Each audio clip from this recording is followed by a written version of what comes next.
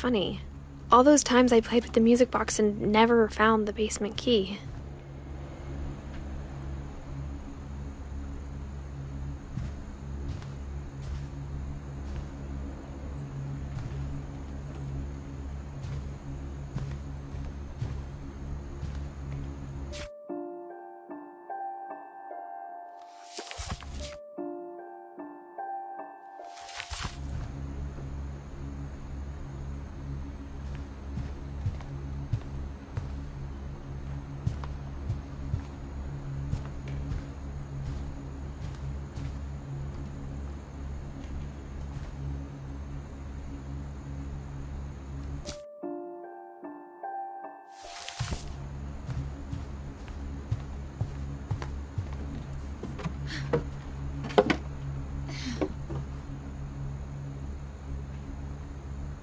I guess now I know why Mom didn't like me playing with the music box.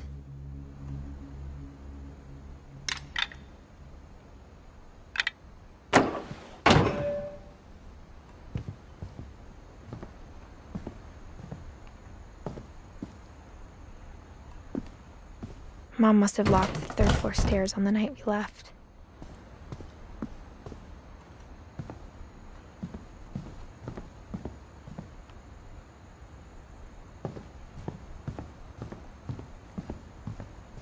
I wonder if that comic was right about there being a key inside the music box. As a kid, I just assumed every house had peepholes and sealed rooms you weren't allowed inside of.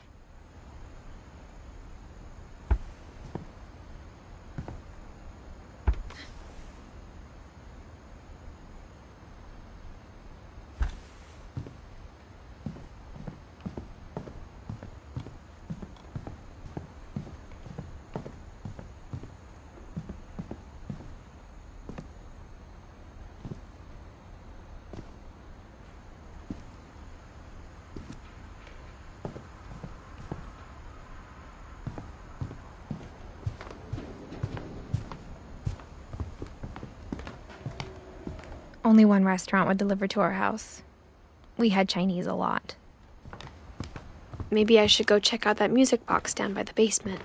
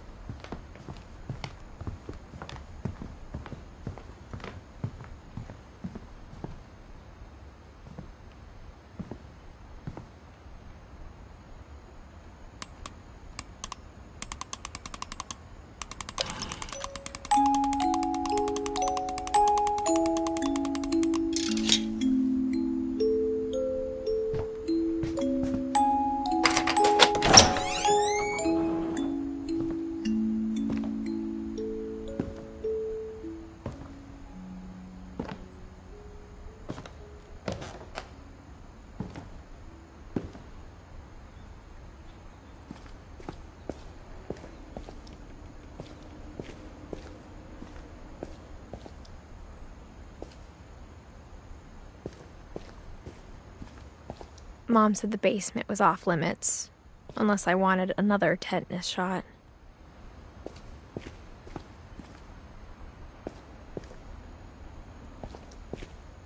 I saw Edie sneak down to the basement once, carrying packages.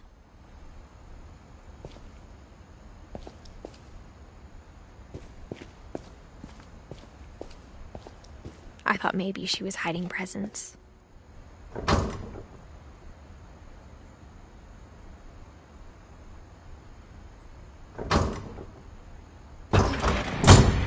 It turned out she was hiding a lot more than that.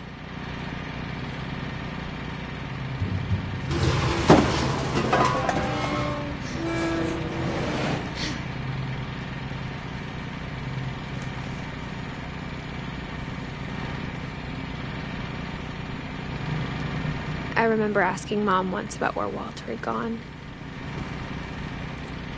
She said after Barbara died, he got as far away as he could. If there's a pattern in all these stories,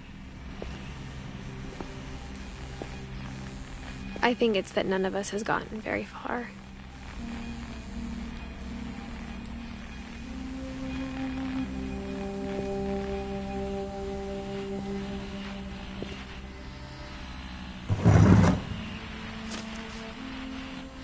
Goodbye, everyone. I can't believe I've been down here for 30 years. On that first day, after the shaking started, I didn't think I'd survive a week.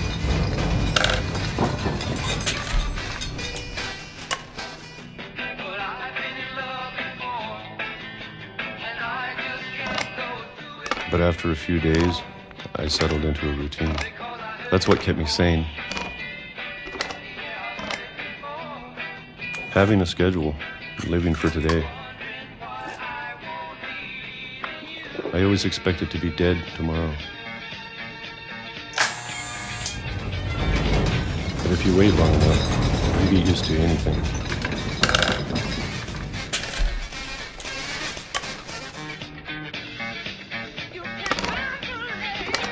Even a monster on the other side of the door starts to feel normal.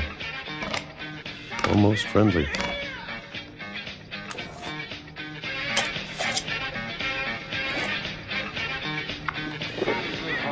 And then one day, everything just stopped. Whatever that thing was, it was gone. Maybe it got tired of waiting. Or maybe I just got tired of being afraid.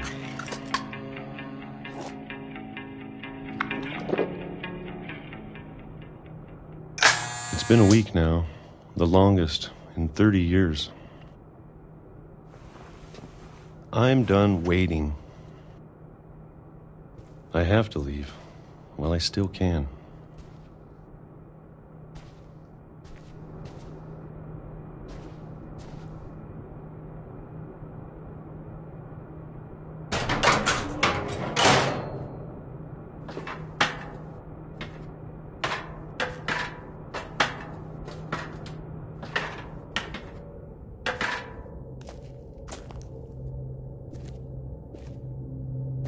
I know it's out there, somewhere. Whatever killed Barbara and Molly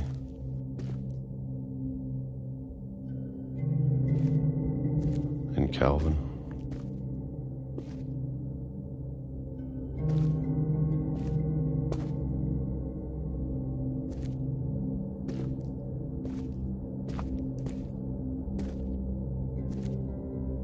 Maybe this is all a mistake. But I need to stop living the same day, even if it kills me.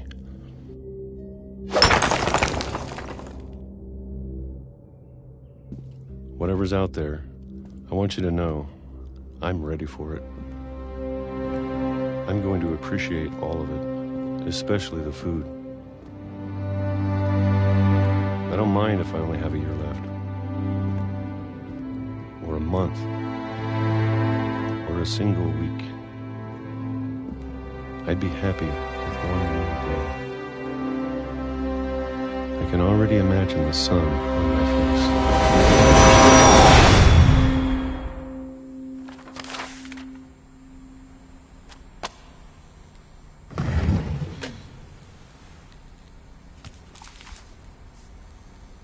Walter died when I was 6. I can't believe my mom never told me he was down here.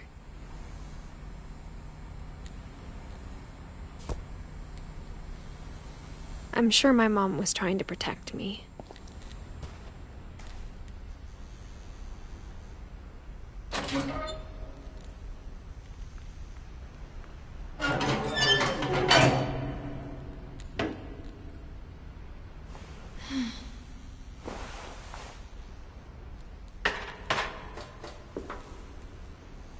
Maybe she was afraid I'd end up like Walter.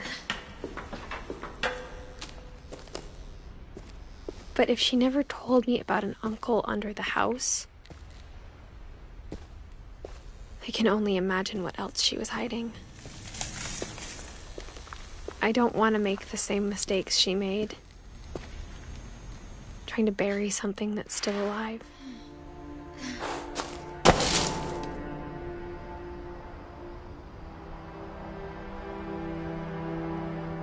Now that there's only one of us left, Or maybe 2.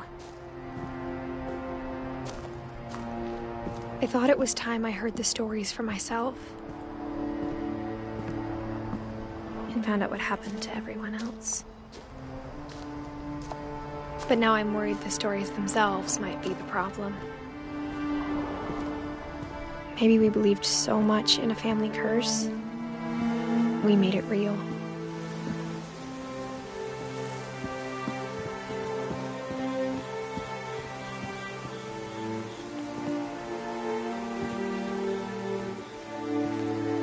I don't know if I should even be writing this.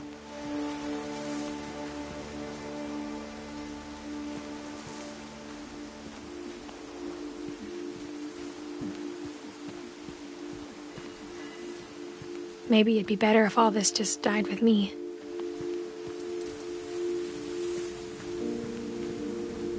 But I thought you should know about your family.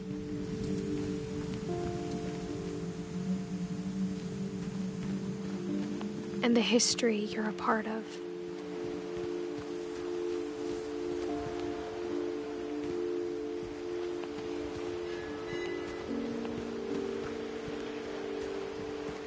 Though to be honest, I feel as lost as you probably do right now.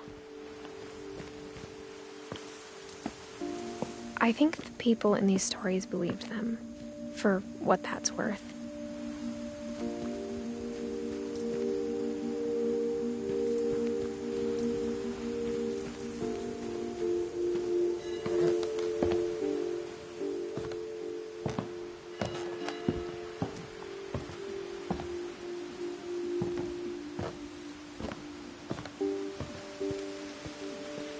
And when you look at the house, that history of imagination and stubbornness and madness, any of it seems possible.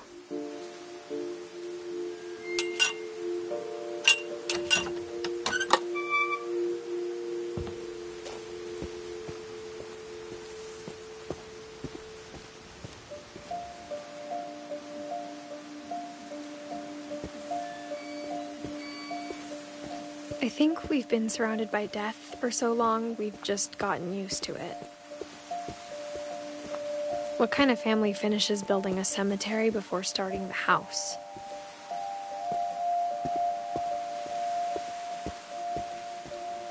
It's embarrassing for me to admit this, but the pet cemetery made me more uncomfortable than the human one. 3 of the gerbils were mine, and 2 had been my fault.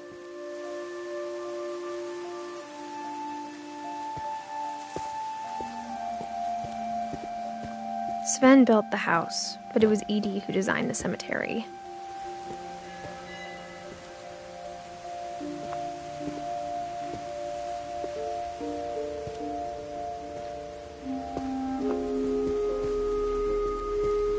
I'm sure Odin's monument had been Edie's idea. My mom was always trying to move on, but for Edie, the past never went away.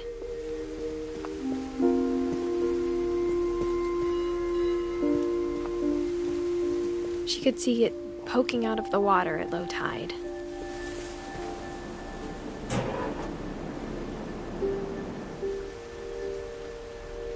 Edie said she dreamed about the old house every night.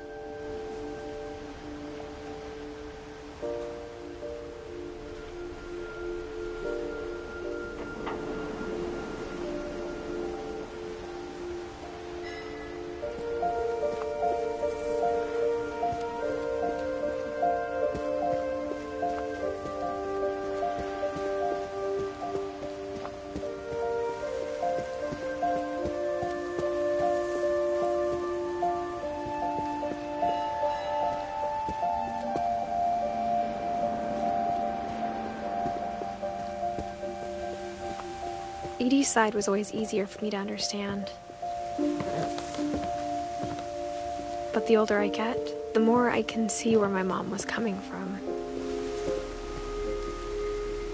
Her dad had been pretty strict, but it wasn't enough to save her brothers. She was just trying to do better. She lost 2 of her brothers, just like I did. I get why she tried so hard to protect us. We never found Milton's body, so my mom insisted we were putting up a monument, not a tombstone. There's so many things I wish I could ask my mom now. Part of me thinks this is what she wanted all along. For me to come back someday and find everything out for myself.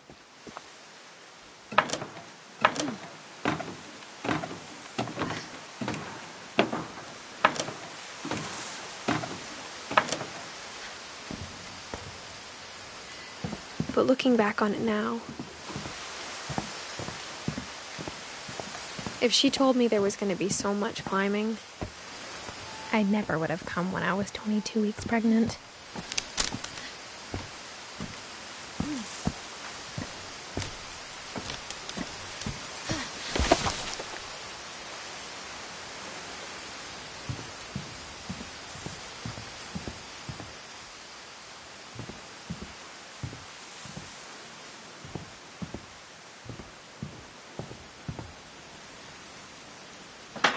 I never met Grandpa Sam, but I think he and my mom had a lot in common.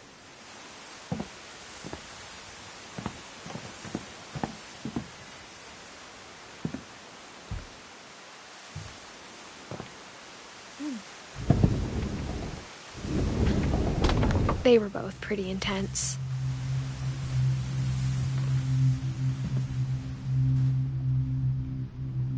Sam spent his life shooting photos, but Mom said he got nervous being in front of the camera. I guess we're all afraid of something.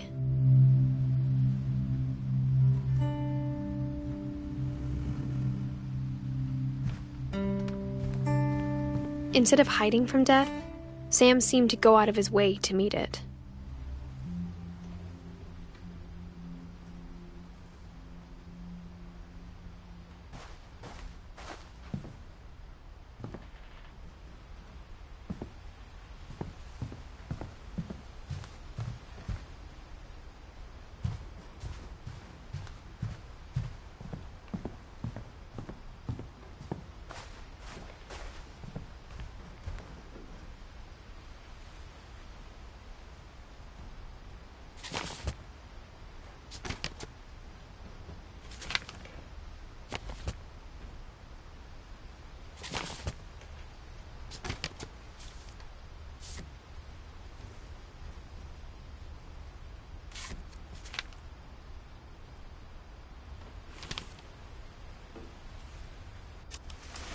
Dawn, I promise, you'll never forget this weekend. Yes, sir. These memories are gonna last a lifetime. Am I gonna have to shoot anything? It's a hunting trip, Dawn. Shooting is strongly encouraged. What? Perfect. It's gonna rain the whole weekend, isn't it?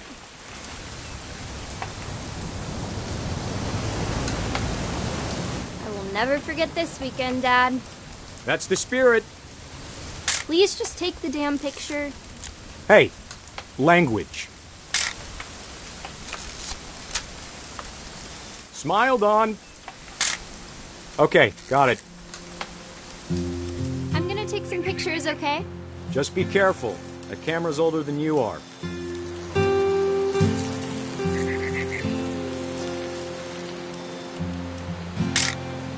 Aw. You're right, Dad. It's starting to clear up. Still freezing, though. Definitely should not have drunk all that coffee. Hey! That's a keeper. Hold still while I take a picture of you. I'm just saying, I'm not always gonna be here, Dawn. You'll need to remember this stuff, if you want to survive. I'll be fine, Dad. You know who else thought he was gonna be fine? Some guy who died. Dawn, I'm being serious. I know, Dad. You're always serious. Doesn't being out here make you want to chill out? Well, to tell you the truth, I haven't been out here in 20 years. Dawn, don't you think you could find something more interesting to photograph?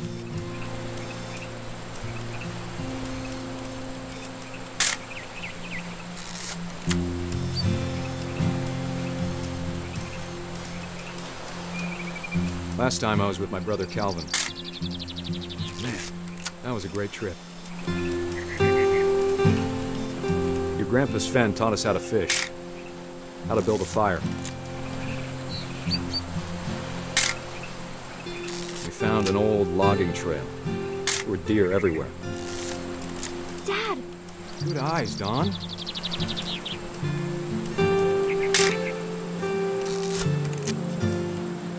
Before you take the shot, let me get a picture of you.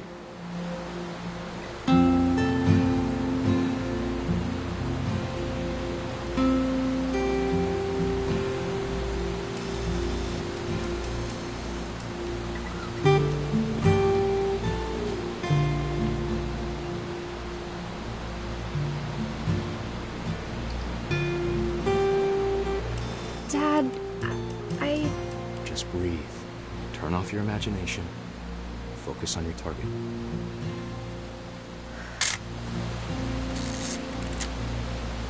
Let me get behind you. Do I have to do this? Dawn, you don't have to do anything. But if you want to survive, you'll need to be strong.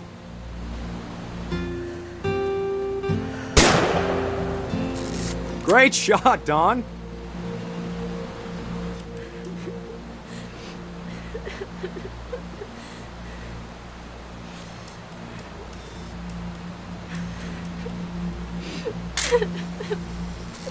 I'm proud of you, Dawn.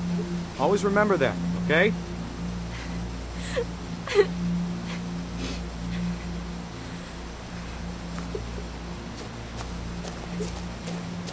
Sorry, Dawn, just gotta reset the timer.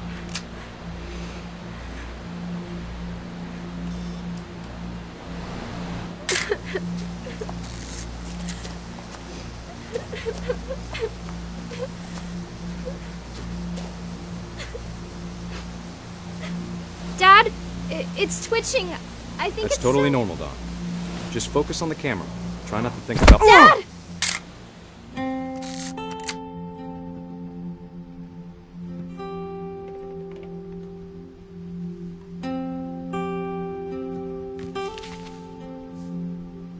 Of all these stories, that's the one I wish most that my mom had told me.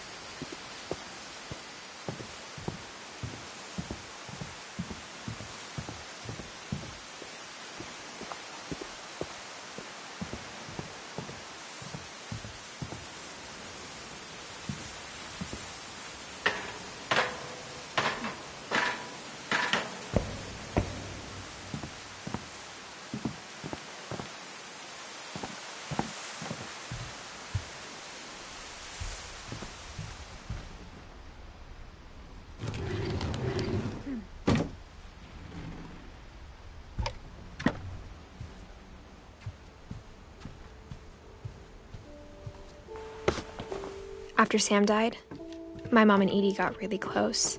They'd both lost a lot.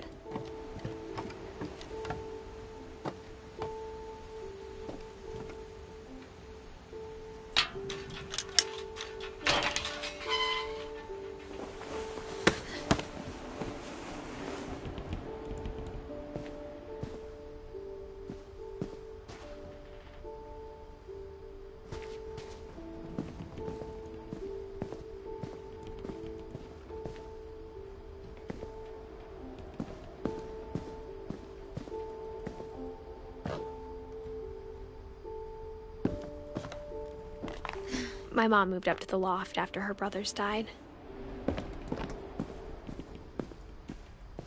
At the time, it was as far away as she could get.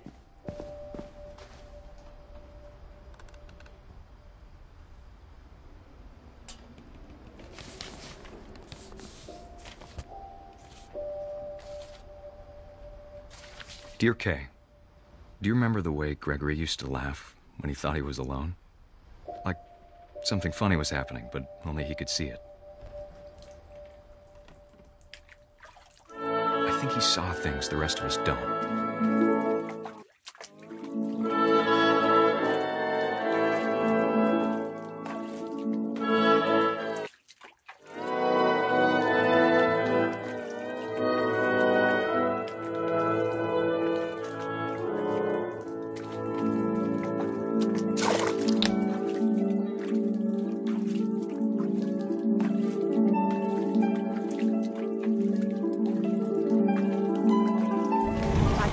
Gregory, it's time to...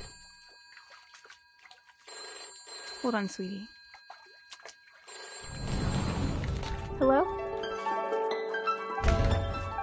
Sam, I told you I don't want to talk right now.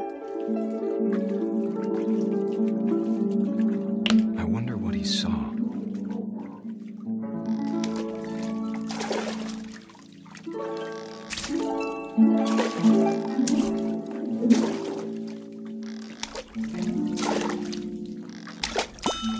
What his world was like.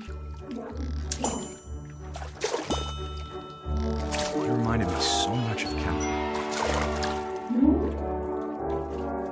Lost in his imagination.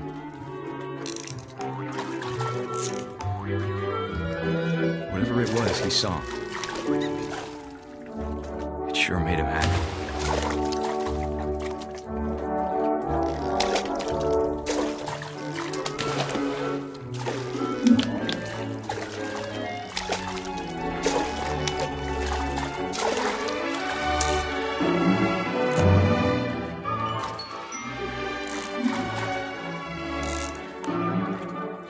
How silly it sounds.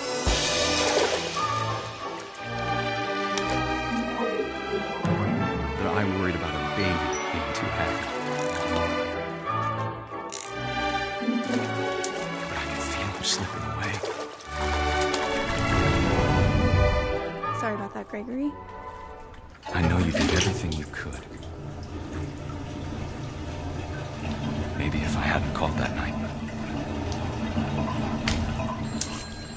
Damn it. Hold on, I don't want Gregory to hear this.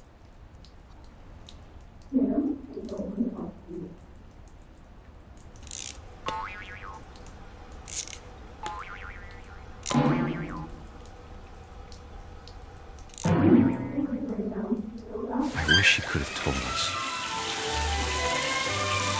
about the world he saw.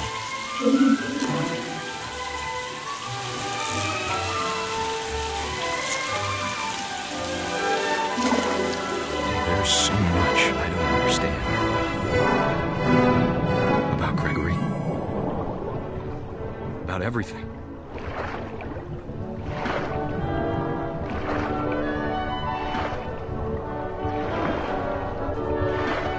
But I know what happened wasn't your fault.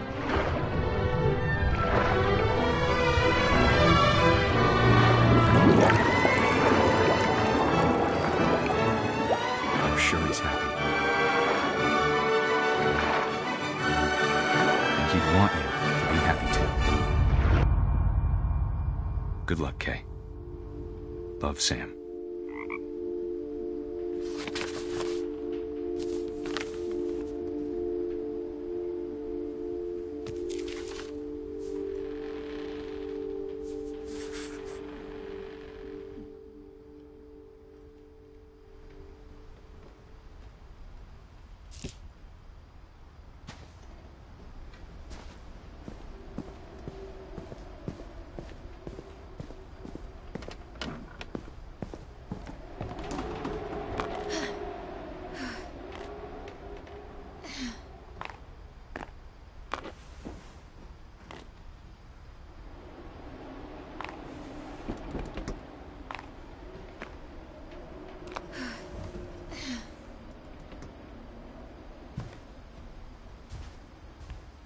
I can't imagine what it was like for her to lose 2 sons after she'd already lost 2 brothers.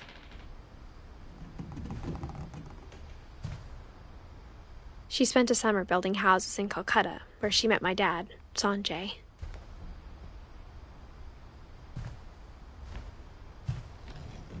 My mom moved to India a week after graduation and got a job teaching English. Louis was born a year later.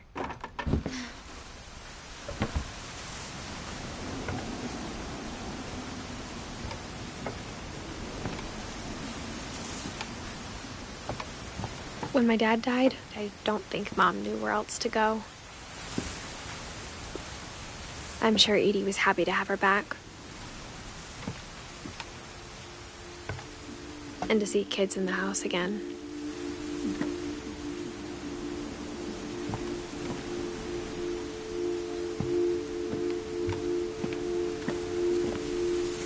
The house had to get a little bigger, but Edie was used to that.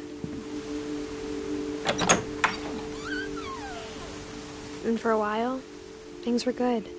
Almost normal.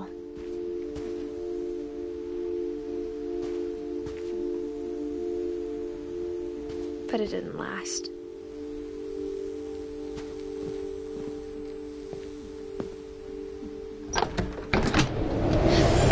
The beginning of the end was Milton's 10th birthday, when Edie gave him a castle.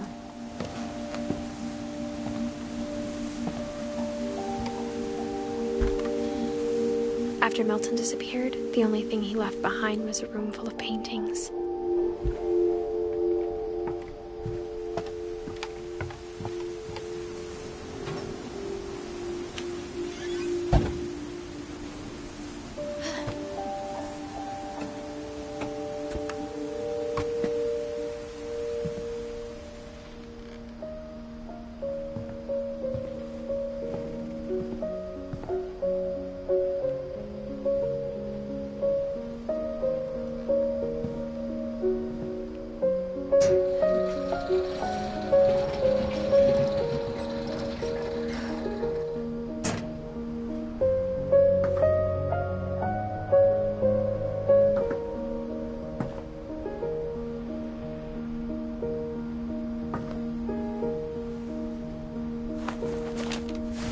Milton Finch in The Magic Paintbrush.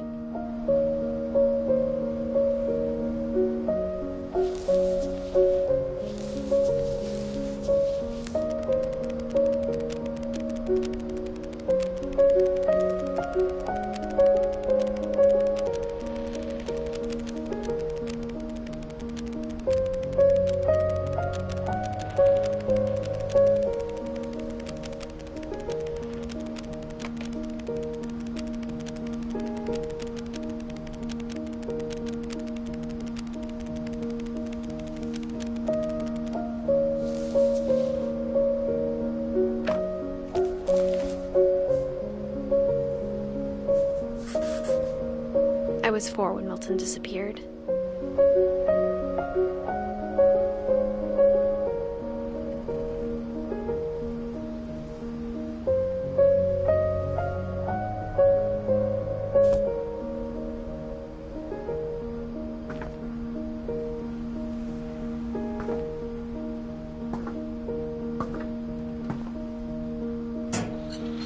Mom spent months searching for my brother.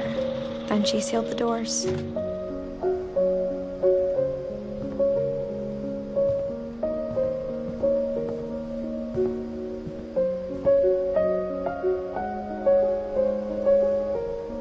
I think Edie was happy to finally have another painter in the family.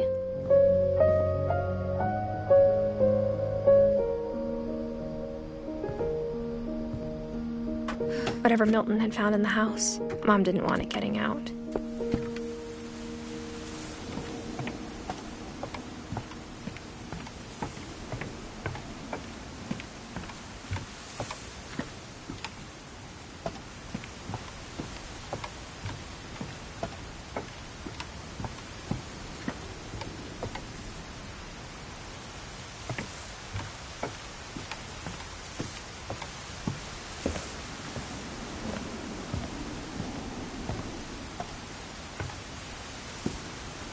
Mom definitely blamed Edie, but I think Louis blamed himself. After he graduated, he just spent more and more time in his room.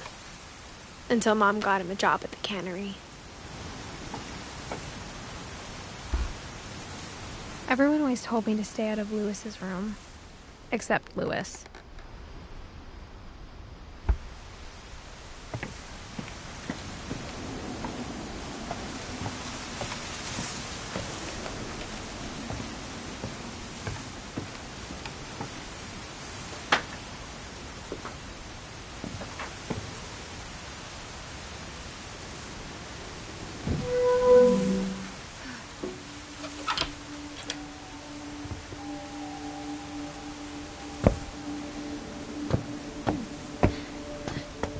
Louis's room smelled very, very familiar. That part of him lived on.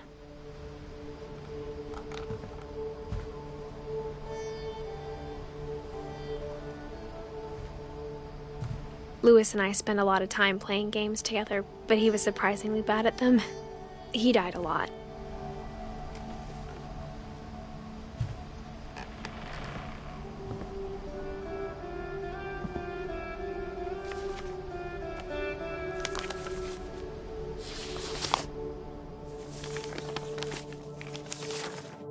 Dear Mrs. Finch, as Louis's psychiatrist, I can understand your desire for an explanation.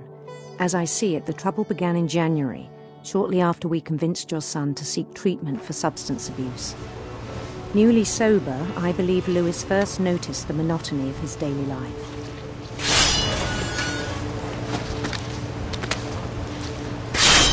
He kept working at the cannery, but he withdrew part of himself. In our sessions, I saw the same behavior. His mind began to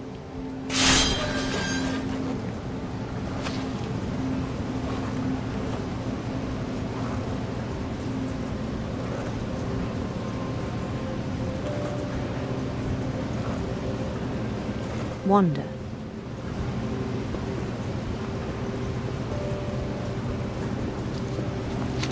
I asked him to describe it.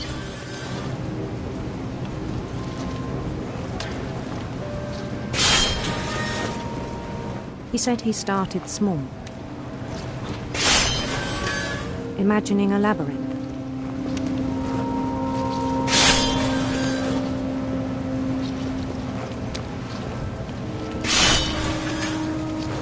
He'd feel his way about. Then something moved. Bats. And toads.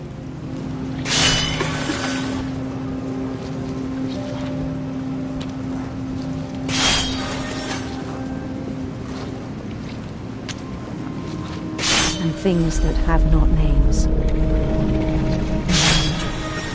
He knew it was all in his head. But he took it very seriously.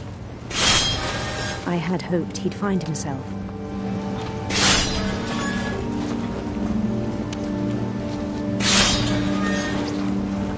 But he found something more. I worried about him then, daydreaming at the cannery. I spoke with his boss, but he said Louis had become a model employee, methodical, tireless, focused, like a whole new Louis.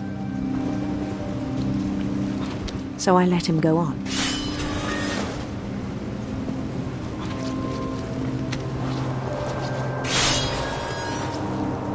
I even encouraged him. It seemed very promising at first. He told me he'd made a new friend.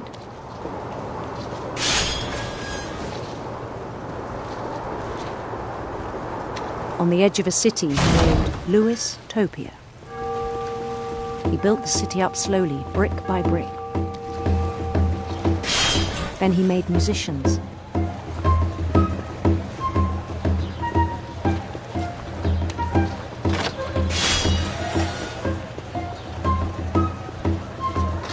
and songs for them to play. He talked about starting a band. And he was always humming something. Every day his imagination grew stronger.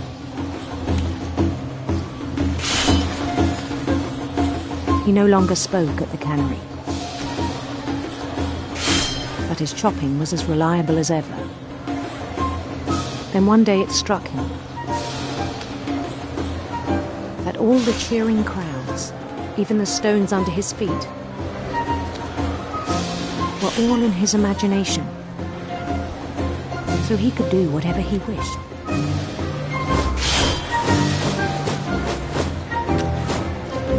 He held an election for mayor.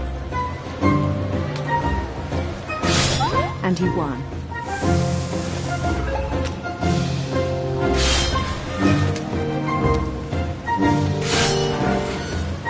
They begged him to stay, but his mind was already wandering.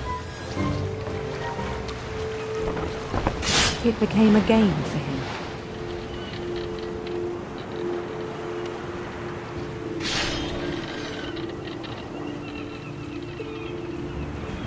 He'd conquer a city, then immediately push on.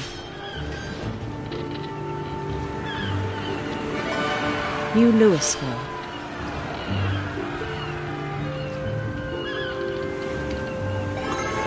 St. Louis. He started drifting away from our reality.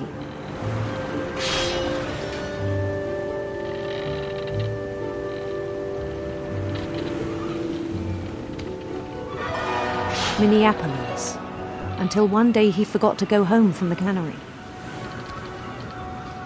Even as his mother pleaded with him, part of Louis kept sailing on.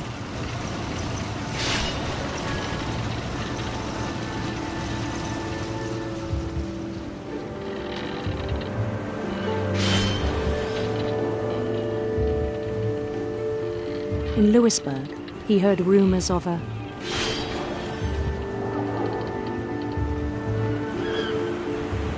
handsome queen.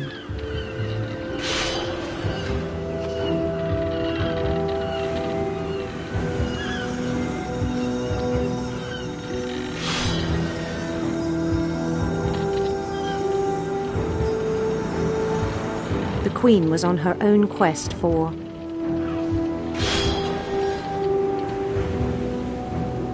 sinister serpents.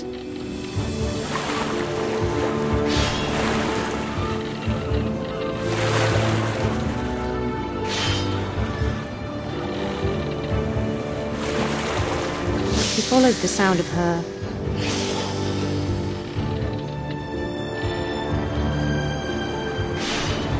silver harp.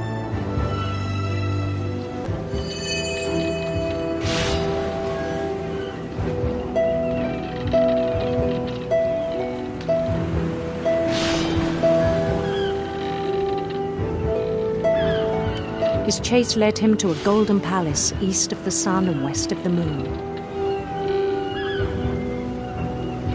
Even then, his logic remained sound.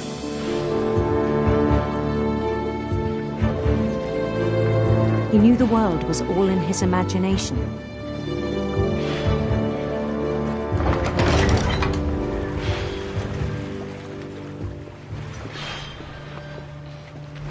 But he was so proud of having created it.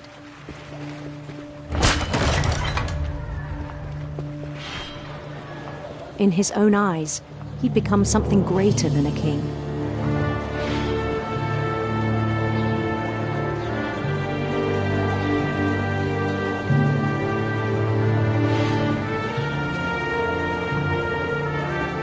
For someone who'd never known success in the real world, I think it was overwhelming. And then it struck him that the real Louis was not the one chopping salmon, but the one climbing the steps of a golden palace.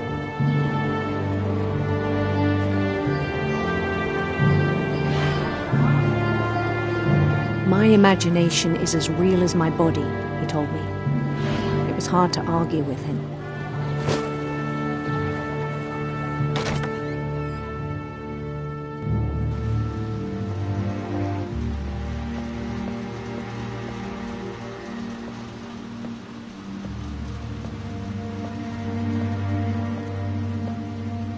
began to forget the world we know.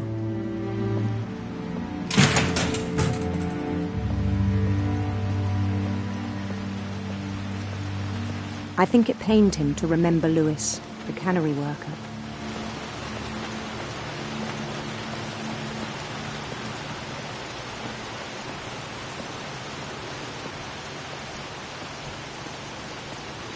He began to despise the man with a royal contempt.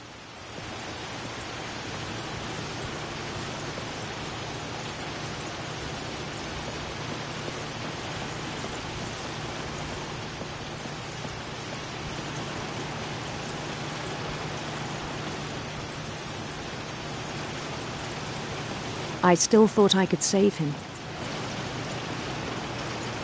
Even after he said he was being crowned king over all the lands of wonder. The palace would be packed with his companions.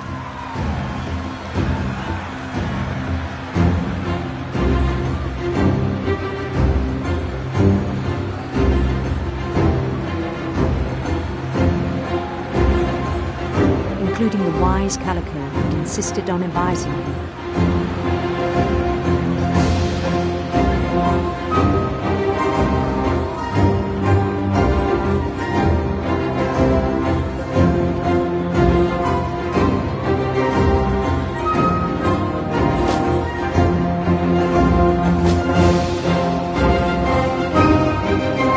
His queen waited, holding his crown.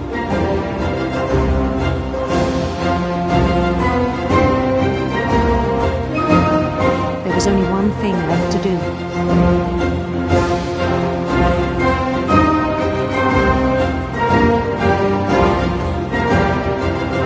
Bend down his head.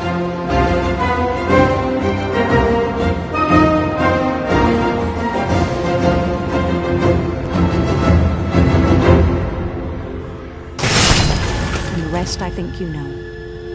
Mrs. Finch, your son was a kind man who will be missed by all of us who knew him.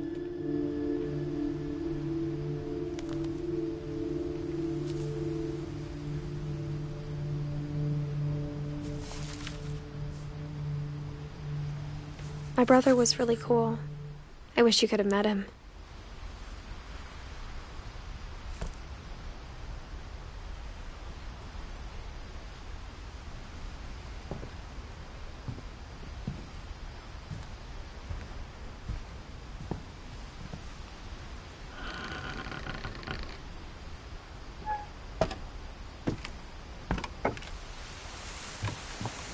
On the way back from Lewis's funeral, my mom told me to start packing. She waited until the day before we left to tell Edie. I'm not sure if she wanted to make it easier or harder.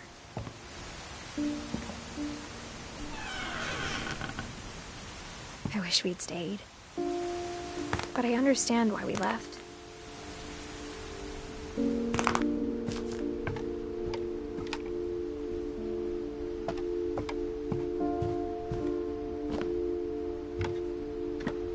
What happened that night had been coming for a long time.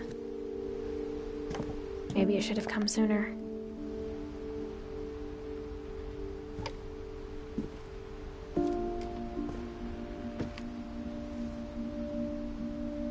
But it had to end one way or another. All that's left now is to tell you about that last night.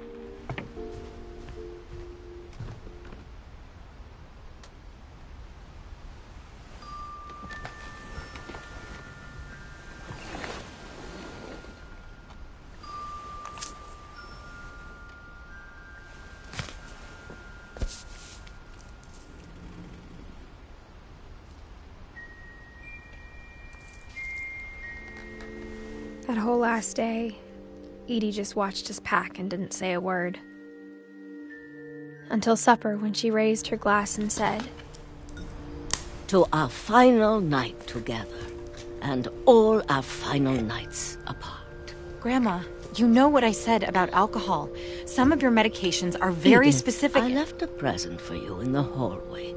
Why don't you go open it? The grown-ups have to argue now. I'm sorry, you're right. We're all leaving tomorrow. Let's just enjoy our last... I'm not leaving. Edith, you're excused.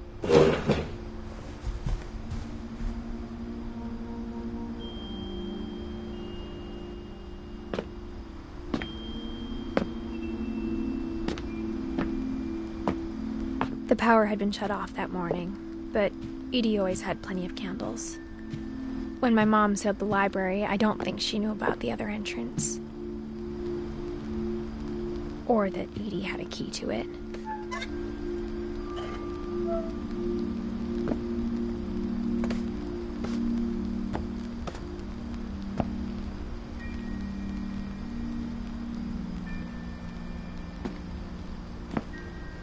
That thing you're afraid of isn't going to end when you leave the house. Edith has a right to know these stories. My children are dead because of your stories. I think it's best if Edith and I leave tonight. We'll have the nursing home send a van for you in the morning, okay?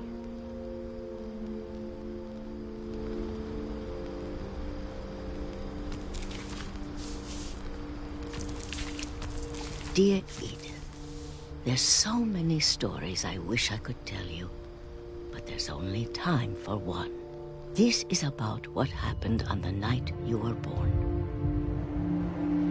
That night, the tide went way, way out.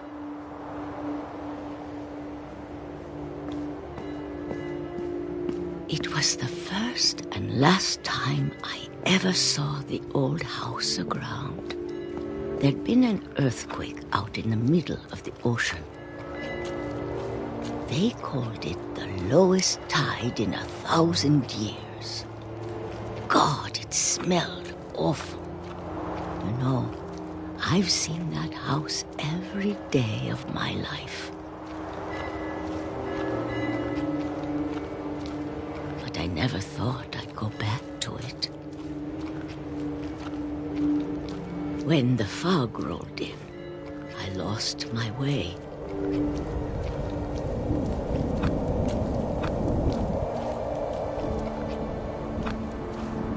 I got turned around.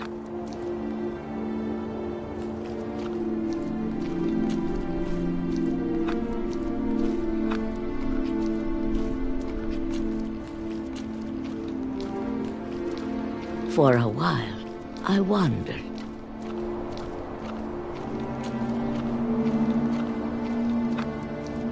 I started seeing things.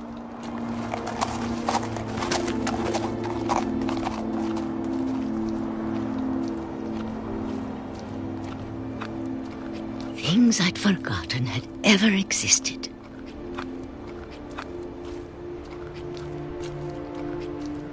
But when I saw them, they felt like old friends. That night, a lot of things came back to me.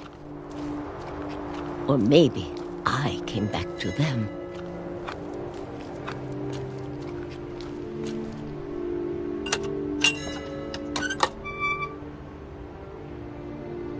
Things I can't explain, but that I need you to try and... Edith, what are you doing in here?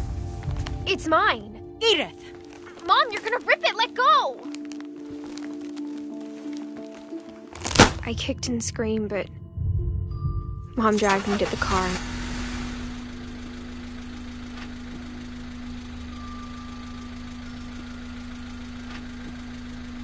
I never saw Great-Grandma Edie again. The next morning, the van came to pick her up, but she was already gone. After that, we moved around a lot.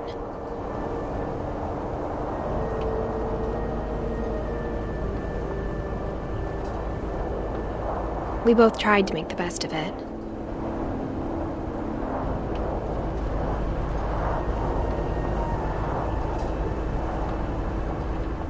A few years went by.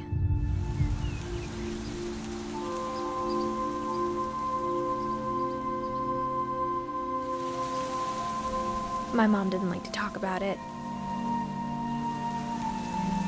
but she started getting sick a lot.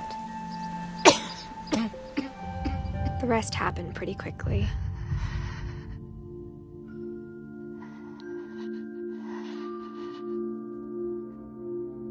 She got better for a while, and then she didn't.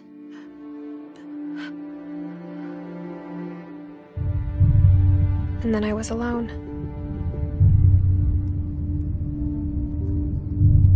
The last Finch left alive.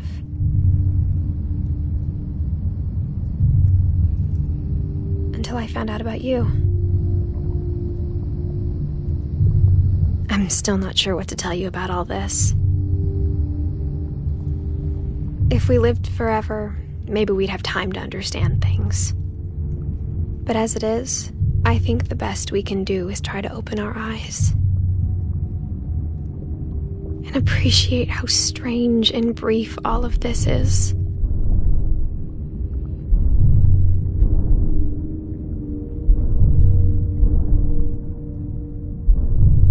This journal was supposed to be for you.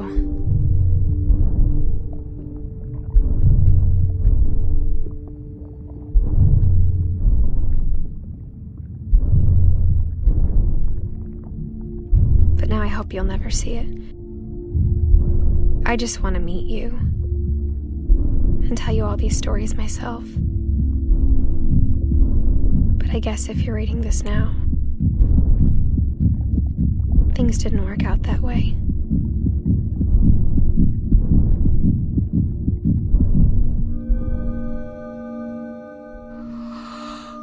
This is where your story begins. I'm sorry I won't be there to see it. It's a lot to ask, but I don't want you to be sad that I'm gone. I want you to be amazed that any of us ever had a chance to be here at all. Good luck.